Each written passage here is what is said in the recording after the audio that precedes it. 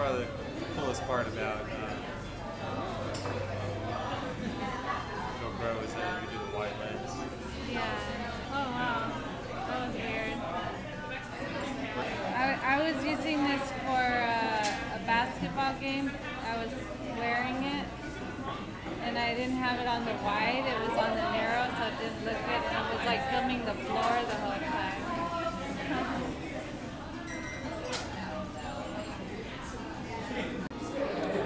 I don't even want to check my email. Why not? It's going to be an endless process.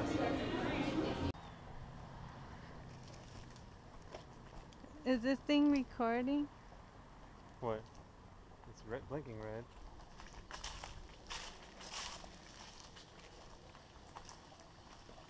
Oh, hi, Pat.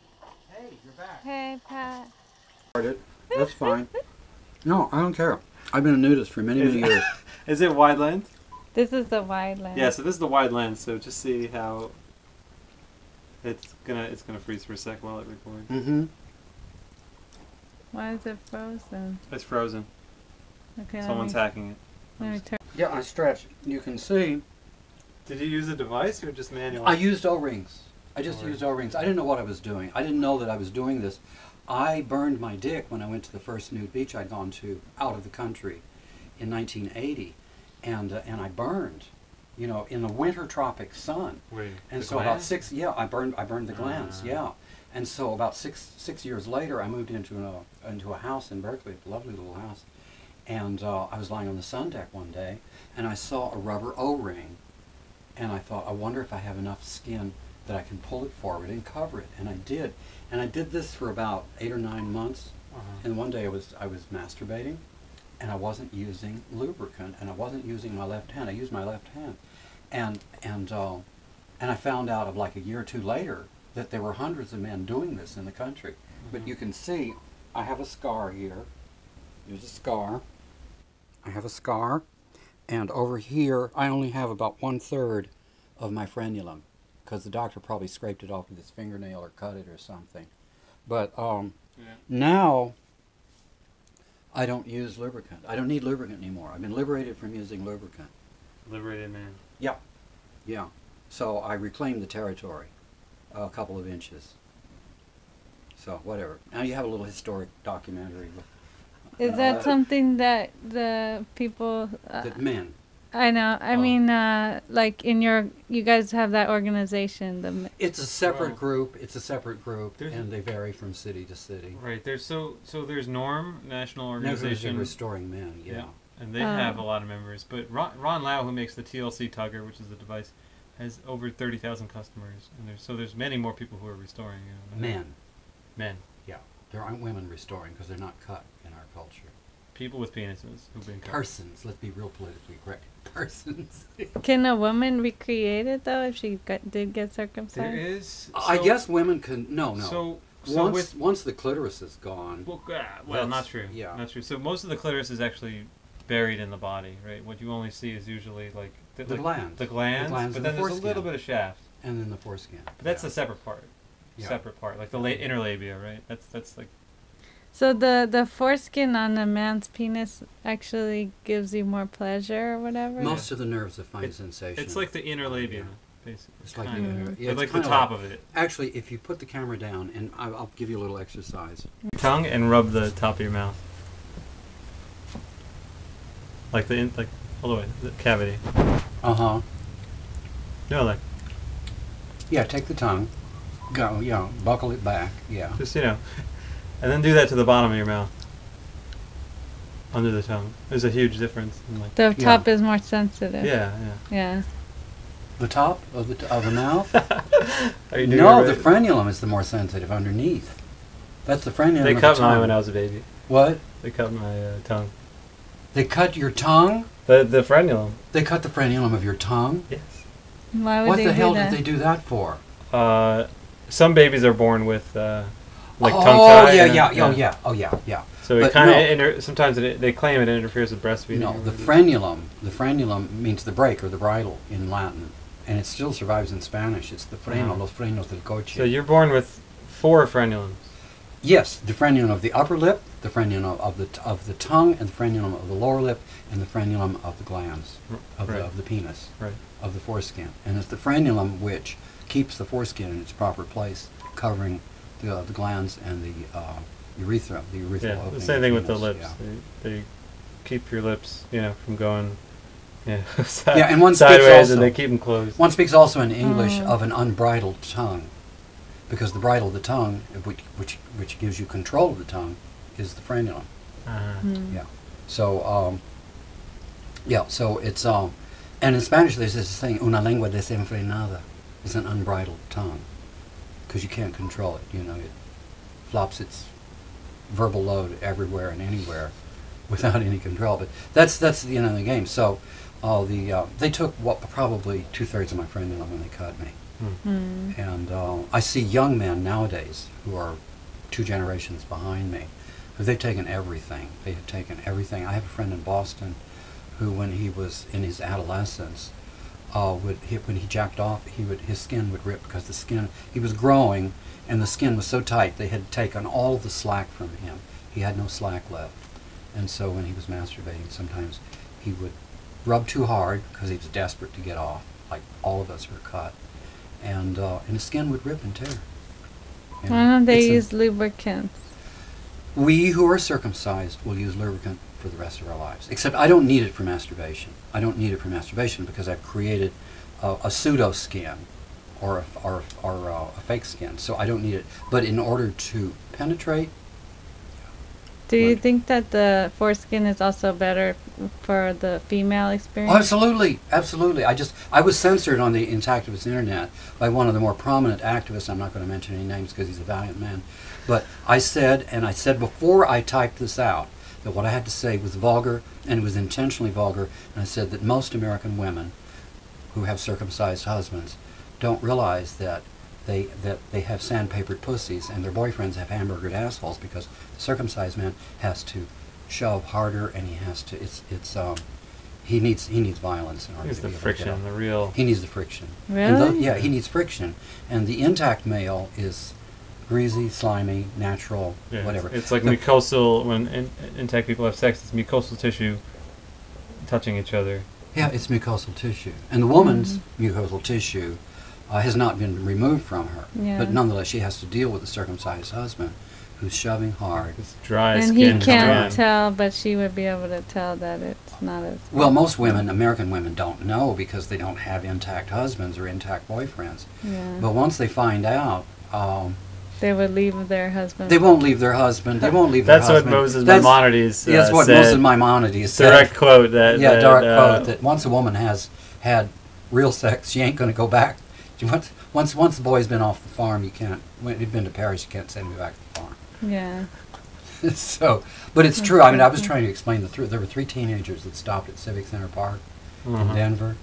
3 teenage boys, and they were kind of miffed about, because they're circumcised. And I went up to them. I was just in a good mood, and I was very friendly. And I said, "How are you, boys? Blah blah blah." And I said, and I just opened the conversation. I said, "Those of us who were circumcised are going to have to buy lubricant for the rest of our lives." And they knew what I was talking about. Yep. And I said, "I'll give you an example of that." Even when you have sex? Yeah. When we have sex, when they masturbate, whatever. Even if it's no condom? Oh yeah. The condom is. Well, I guess it depends. I mean. No. The condom. You need lubricant with the condom. Period. Even if you're intact, you need lubricant. But the circumcised male needs lubricant with or without a condom. He needs lubricant. Period. So I told the boys. I said, let me just give you an example. The intact male doesn't need to knock on the door. He doesn't have to have his partner go down on him or spit on his hand or anything. The intact male doesn't have to knock on the door. He doesn't have to grab for the Astroglide and have the goddamn bottle fall underneath the bed. The intact male slips into the vault and he claims the booty. And these kids, these white boys, were just, because American youth have taken up black slang, and they were just giggling all over themselves because they knew what I was talking about. And this is true. I mean, I've discovered with my relationships with intact males that, I meet a guy, or he's a steady boyfriend or something, and we go home, we have sex a couple of times, and we fall asleep. And in the middle of the night, the thief sneaks back into the ass. He slips into the vault, and you don't feel it until it's already in there, because he's a greasy, slimy motherfucker performing a la nature the way we're supposed to perform, and he's supposed to be able to slip in and steal the booty. and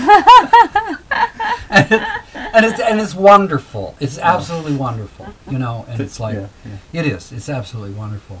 To give an anecdote, when I just flew in from Chicago, right, and you know, you have to take out all your fluids and put them in one bag or whatever. So I took out my toothpaste, my red blood paint, you know, but I left the lube in the bag. So I figured they're not going to make me take that out, you know. So sure enough, it goes through the you know, the X-ray or whatever, and they see liquids on the screen, water-based things on the screen. They didn't mention it to me. They didn't mention it. They're not about to pull out a tube of Astroglide and be like, "Whose is this?" Oh, I've heard That's stories surprising. about men who have cock rings, you know, metal cock rings on them when they go go through the security. And they strip them down and they find this cock ring on them. Yeah. That's terrible. Well, yeah, it is. I mean, or piercings. I won't go through that secure. I won't go through the X-ray thing because I have a defibrillator here, and the doctor told me no listening to cell phones with my left ear, no being X-rayed at the airport or anything because it could disturb the defibrillator. Defibrillator is basically, it's like a pacemaker, but a pacemaker is there to speed up the heart if it slows down. The defibrillator is to slow down a heart that I have tachycardia, which is a speedy heart. Oh, because my grandma has AFib. What's it called? AFib? Defibrillator. It's a defibrillator. This is what it is. It's a defibrillator. Are you talking about her condition? Yeah. Atrial fibrillation. Yes, atrial fibrillation. Is that what you have? That's what I have, yeah. But they gave her a pacemaker so that her heart doesn't slow down too much. That's a defibrillator. It's another name. But the pacemaker that slows the heart down is the defibrillator. But the one you have is what? It's a defibrillator. It's to slow down the heart. Well, because I think the one that my grandma has is to speed it up. That's a pacemaker. Yeah. That's so why did they give her a pacemaker if she has atrial fibrillation, where her heart beats? Because it's an irregular beat. It's an irregular beat. It speeds up, slows down, but it's supposed to beat at more or less a regular. Can't they have a pacemaker or a fibrillator, whatever you call it, that could do both, like speed it up and slow it down if it needs to? God only knows what they're going to goose us with, you know. Whatever. I need to get ready. I've got to have. Okay. Yeah. Right, you got to get AAA. Yeah, and I'm having a sandwich because heaven knows how. My friend, the shade tree mechanic, said that I need to drive the car for about 45 minutes after the battery's been jumped. Oh yeah. I see you got 4-gen pamphlets, huh? Yeah, I do. This group is trying to Take over the world. fund research to regenerate foreskins. And I just read an article about this group that's working on regenerating whole penises, and they've been working on rabbits. But I don't know, like... How many people would that benefit? I don't know if it's like growing a penis from an embryo stage, you know, like from whole, or I think it's sort of like a kind of backwards trying to construct one from scratch kind of thing. I think it's different. Really? I don't think there's a missing factor here. And I have friends who are very much into foraging. A guy up in Chico. And even if we were to get a foreskin back and we get all the sensation, all the stages of life that we've been through no doubt, are not part of that structure. So we've gone through like a time machine in which we were warped of our natural development. So yes, it'd be great to have all that sensation again. Memories, new experiences. Oh yeah. The maturation. Yeah, going through puberty with your whole penis. You know, Exactly. What is that like?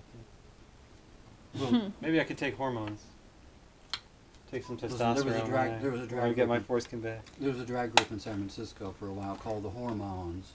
WHOREMOANS. So you're saying that when you've been deprived for so long of your foreskin, then you don't can't even feel how good it would be? No, we will, if this foraging thing works, we will be able to we'll be able to feel, but we won't have gone through the process of growing up intact and having the experiences that create the completely fulfilled adult or individual. And growing up with, Yeah, it's like, so you missed your childhood. your youth, our youth, your prime, Yeah. So, I mean, I'll support it. Anything that makes us step forward is progress, but we have to look behind the facade of success and realize that some things can never, ever be completely restored. Yeah, and those who expect that are going to be disappointed. Oh, and there's a lot of people who expect that. Oh, they I've do. been trying to fend them off, But couldn't it be, if you can restore your foreskin, then it would be okay to do circumcision? Wouldn't you be okay with that? That's an interesting point, because a lot of parents say like, oh, I'll just circumcise him, and if he doesn't like it, he could just restore it or just grow it back again. No, because if you circumcise someone who's been restored, I mean, a friend of mine sent me has a film from Sweden about a couple who went through a sex change. The man became a woman, the woman became a man, so to speak. And then they decided they didn't like it, and they want to go back to what they were and get married again. And but the thing is, you cannot expect a man to be a woman. It's fake. It's not going to be real. You know, when he becomes a supposed she, she's never going to lactate. She's not going to menstruate. She's not going to have a real orgasm the way a woman has an orgasm. She's not going to go through the mental processes of evaluating boyfriends. I mean, women are, you know, they're their own world, and men are their own world, and you cannot expect one to become the other. It just doesn't happen.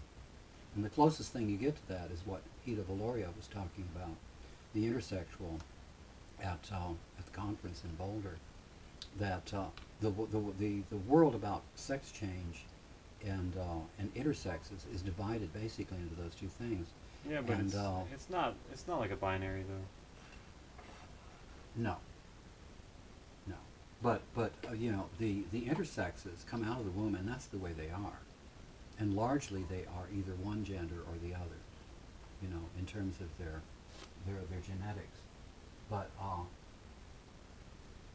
well, but there was a very good article in a recent issue of the National Review, which is William F. Buckley's all-right-wing magazine, and it was about the supposed sex changes. These are not sex changes. They are cosmetic appearances of a sex change. But they're not real. They're not real, and they never will be real. You're about 6 blocks from the tennis court, the basketball court, whatever you want to call it. Oh, okay, cool. And I'm pleased that you came dressed the way you did, because I thought, oh my God, this is a Beverly Hills Jewish American princess, and you're very natural and very easygoing. I like that. What did you think I was gonna look like? I thought you were going to be all spiffed up. You know, I thought you were going to be all spiffed up. With a pocketbook or something? What? A purse or something? Yeah, I just thought you were going to be... Like high heel sandals? Yeah. Mini skirt? No, and you came in old blue jeans and look comfortable, and, you know. I am hot though. You need shorts. Do you have shorts for the basketball stuff? Yeah, I should change, huh? Yeah. Do you want to get the stuff out of the car? Yeah, I'll go. Yeah, and I should get things to hold my glasses on, you know, like the lanyard. Oh, yeah. You want to use this? Battle scar. Yeah. Uh-oh. She's stuck. Just hold on. They made it sound like it was like a huge emergency. Yeah. She's gonna die.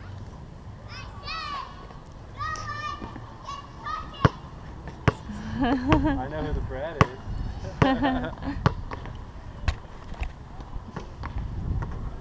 Whoa, you're so good. We didn't even start yet. Okay, this is a good playground. Yeah, it's nice. Huh? It's a nice court, nice basket.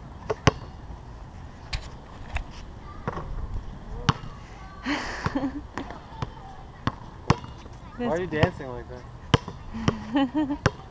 Just messing around. Say go easy on me. I'm not even really guarding you. Oh, nice. You got it. Dope.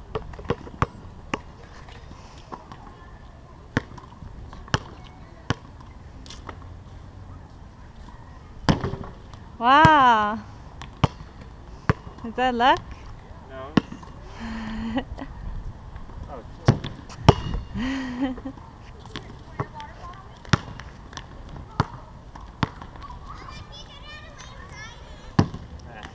You don't have any arc on your shot. It's very flat.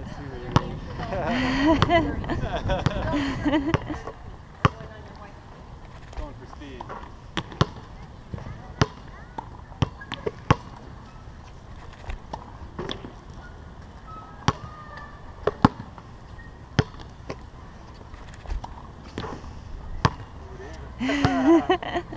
It's weird wearing this thing on my head though.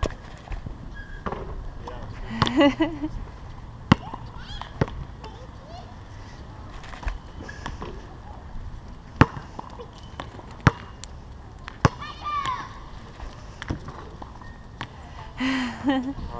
You stopped growing after. Something stunted my growth. Could be very simple. What about your parents? Are they tall? Same height as my dad. But my older brother's a little bigger than me. So it's probably genetics. Part of it. Genetical. Okay, shoot at the What do you want me to do? half court.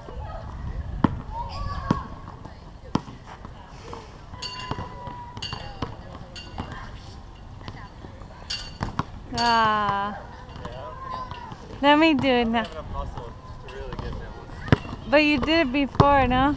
Oh, No, I did this one. oh you did that one. Yeah. I'm gonna do half court.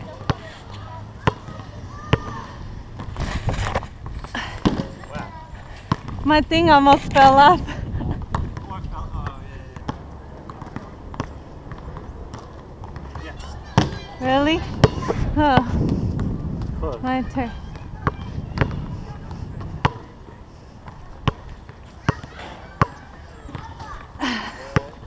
Hook shot. Wait, let me just do a hook shot from here.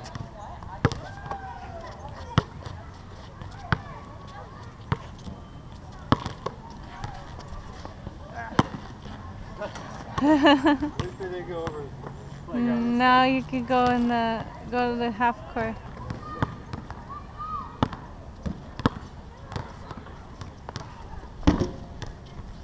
Do the hook shot. You want a hook shot? Yeah. From there? No, it'll be wild. Waste of time. It's blinking blue. Now it's blinking red. Now it's recording. It is? Yep.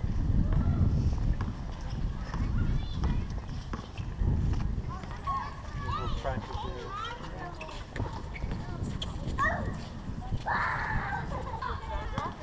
This is nice grass. Alright, ready? Mm-hmm. So, yeah, what you want to do is go down like this. Totally curl your body. So you roll off the right shoulder and down across, diagonal across your back. Oh. So I'll just demo a little bit. That was not smooth. I gotta get Is that karate? Huh? Was that karate? It's basically, no, it's parkour, which is the art of movement. Oh. It's like people jumping across things, on scaling walls, and jumping over obstacles. Oh, wow. Yeah.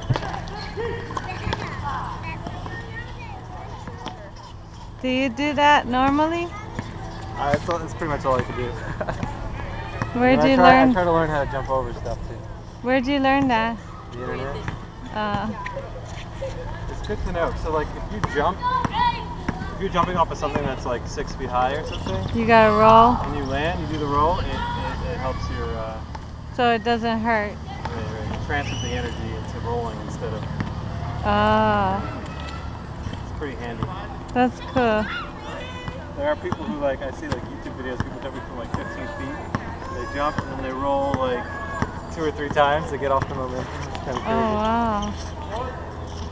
Yeah, and they have So they special could... shoes too that are real grippy. Oh. Essentially,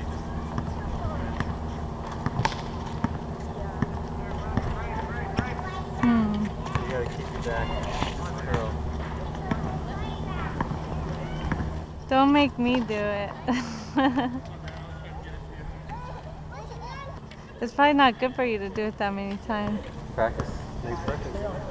But it's probably bad for your health. No, why is it? I don't know. Yeah. Nah. No, you can jump.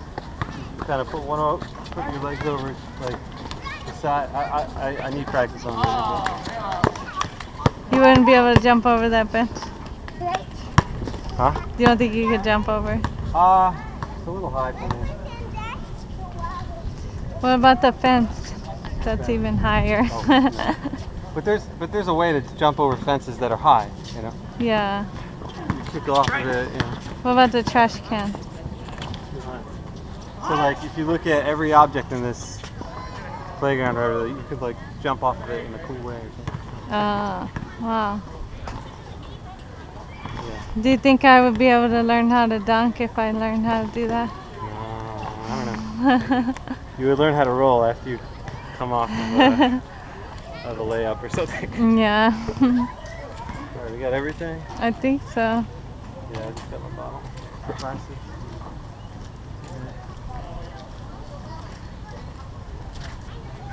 Is it recording? Yeah. Oh. I practice a lot in Spain. I set up a bench this high. Oh, really? And I tried to jump over it so that basically it would look like this. But it was hard. Then I tried to jump it so I looked like this. You know, and I set up a camera to the side, take video to see my jumps. How did it look? Huh? Did it look cool? Yeah, and then all the dogs were came over and they were watching what the hell's going on. The dogs? Yeah, they had a bunch of dogs in this farm. Were they big or little? There was one that was this big. Oh, wow. Big, woolly white dog, kind of like a Saint Bernard almost, but totally white. And it would grab your hand and its jaws and wrestle with you. Really? But won't bite you, you know. That's scary. But put a little bit of pressure, you know. It's a little bit of pressure, and it's just ah. Oh my god. And I'm oh no. That's gross. Try to wrestle with it. I wouldn't like that. Yeah. You get used to it. You like dogs? They like me. Oh. Yeah, I like them too. Yeah. It's kind of nice having other living creatures around, you know, instead of just humans in concrete. Yeah, trees. I know. Some trees. That's like a dating website. You know? Okay, Cupid's not. I mean, you can go on dates and stuff, but it's more chill. It's more open-ended. Ew, it stinks. Dumpsters. Is that the kind of dumpster you would go diving in? No, in New York they don't really have dumpsters. They put the trash bags on the street.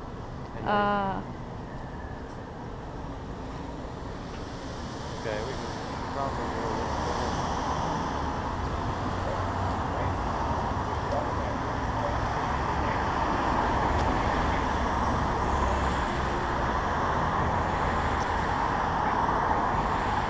Hopefully Pat is working on his car right now.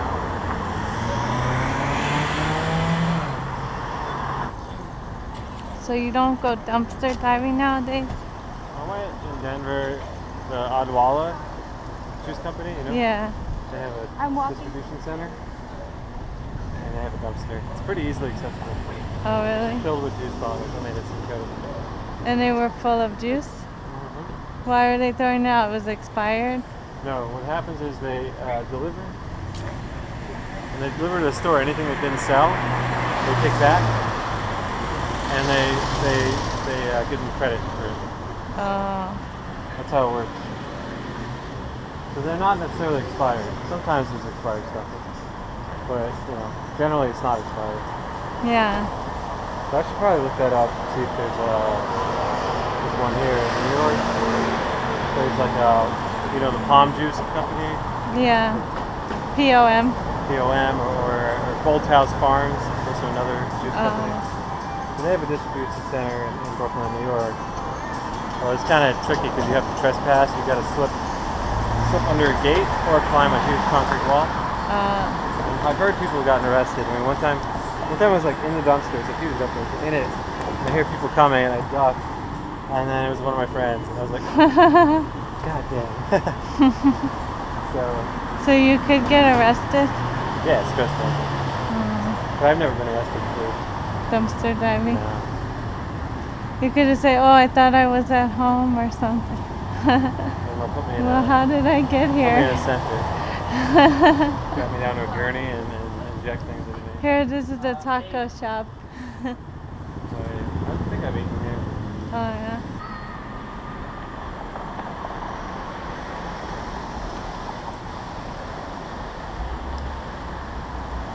Let's go to the back. It'd be kind of easier. I would have been the car and take that one. Why? You wouldn't steal anything though, right? No, unless it was an emergency or something. Yeah.